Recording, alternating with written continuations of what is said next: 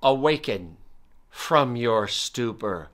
Awaken from the sleep.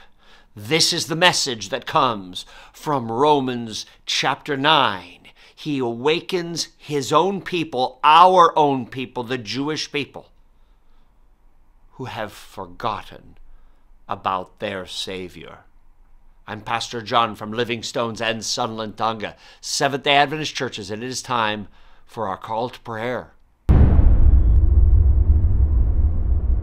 Hello, everyone. Yes, again, we have an awakening that must happen, and that awakening is a part of us, too, as Seventh-day Adventists. I am so glad that many of you came, whether online or on location, to the demolition. This week is number 2 of the demolition, and we will be talking about that very specifically on Sabbath. I'll have an advertisement as well coming up on Thursday, for you know the message that will be this Sabbath from the demolition will blow you away. And how you always knew it was true, but you were surprised that it's being said. But we continue in Romans chapter 9, where Paul blows us all away as well, as he had been building up a case, saying, my own people who have separated themselves from God. Now, many people have taken this part that I'm about to read as very predestinarian, and in fact, the concept of double predestination, which is John Calvin didn't really believe in this. Many of his disciples did and fought for double predestination, but it's the idea that God predestines some for heaven, and he also forms some to go straight to hell. And many people that are non-Christians say, I don't want to follow a God like that. But nowhere in the Bible do you find this idea except right here.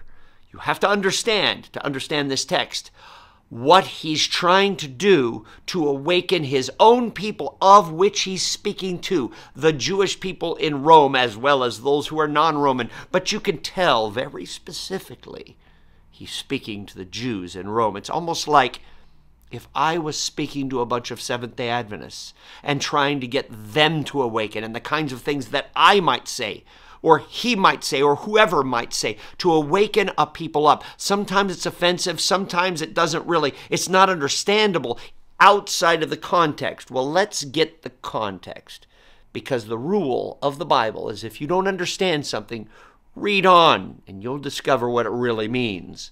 So let's continue to read. He had said here that Jacob actually wasn't the one that was first born, but he chose him to be Israel, not Esau, but Jacob. You see that? So God chooses whom he wants, not the one born first, the one whom he wants. I'll have mercy on those I have mercy, and I'll have compassion on those who I have compassion on. Verse 16. It does not therefore depend, this is in Romans chapter 9, verse 16. Follow with me. It does not therefore depend on human desire or effort, but on God's mercy. This immediately, when I read this, it hit me. There's another text that's amazing from John chapter 1. Turn with me, and then we'll go back here. John chapter 1. In the beginning was the Word, and the Word was with God, and the Word was God.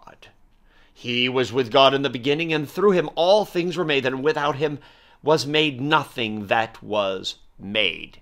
In him was life, and that life was the light of all men. That light shines in the darkness. Okay, so now let's keep on moving down. We're going to go to verse 10. He was in the world. It is referring to Jesus. He was in the world. And though the world was made through him, the world did not recognize him. So the world doesn't understand him, right? Jesus made the world, but yet the world doesn't get him.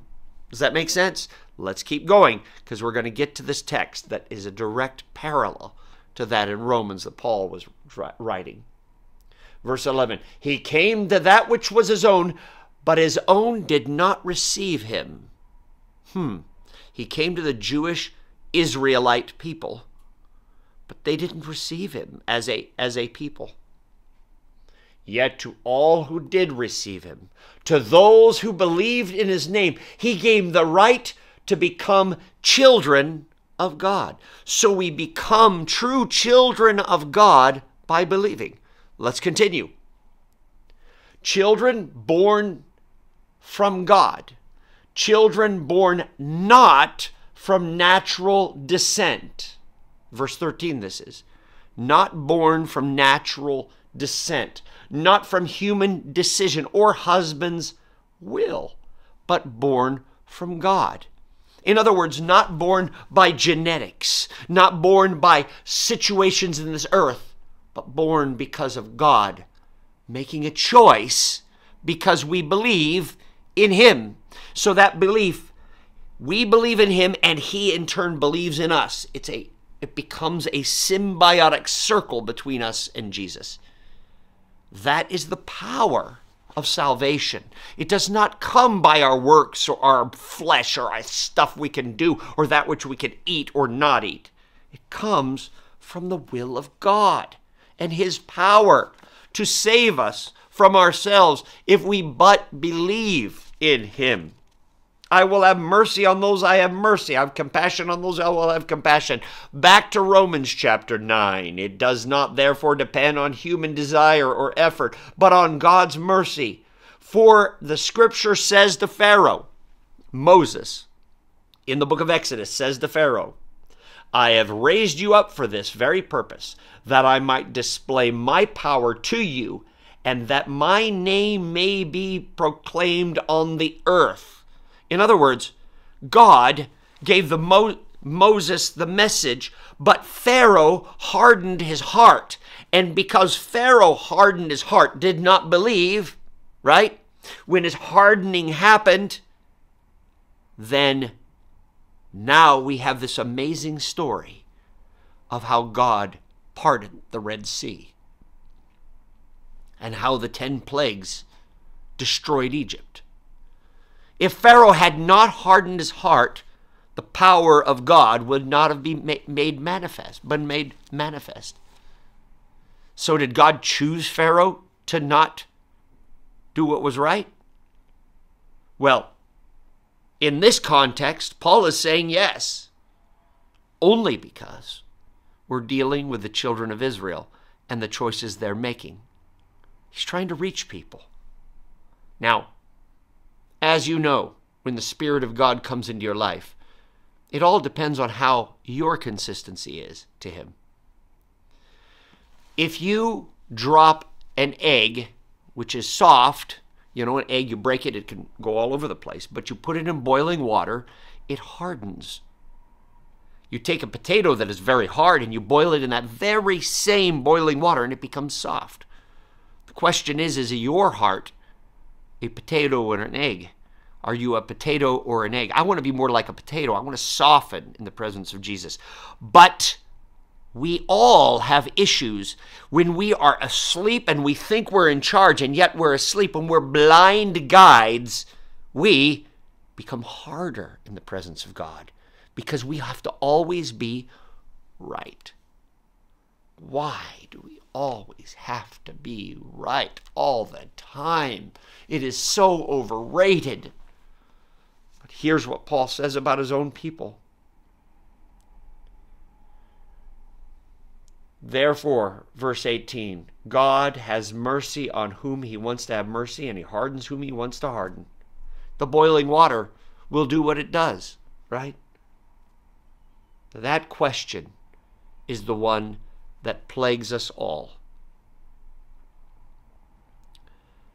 We say, is God a God that wants people to be hurt? My answer, of course, is no. And interestingly enough, as we read through, there's going to be a bunch of texts I'll read that are from the Old Testament that Paul is quoting here.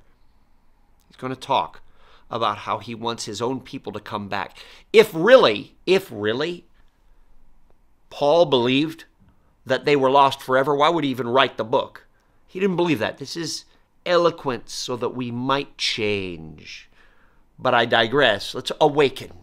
Let's awaken. So we read here, verse 19. One of you will say to me, then why does God still blame us? For who is able to resist his will?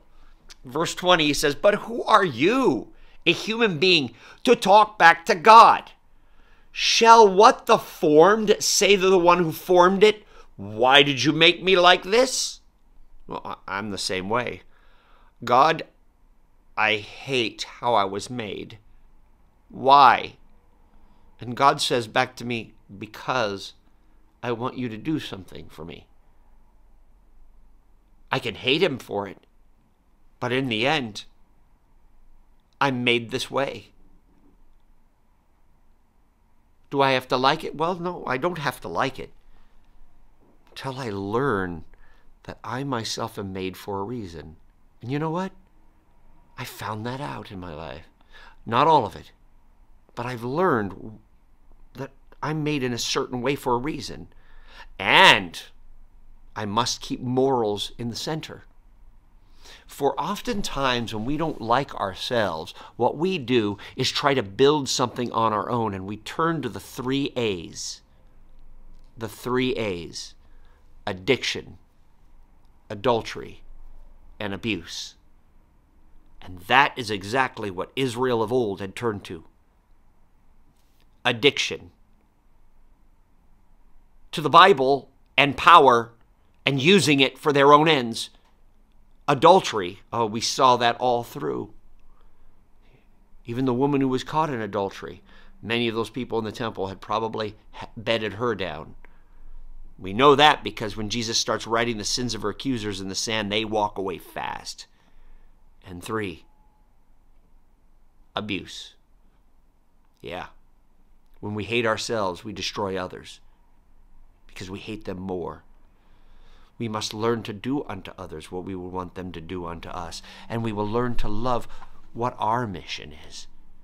Having God in your life will change your life. You must awaken. Now, I wasn't able to get to all the text here that I wanted to. We're going to continue Awaken Part 2 next week. But I hope I'll see you on Sabbath for the demolition. As we go through this, I want you to discover yourself, and then our church to grow in power and love because of it. God bless you all, and I'll see you because we're going to start praying for others in a few moments. It's time for intercession. I'll see you then. 7:15.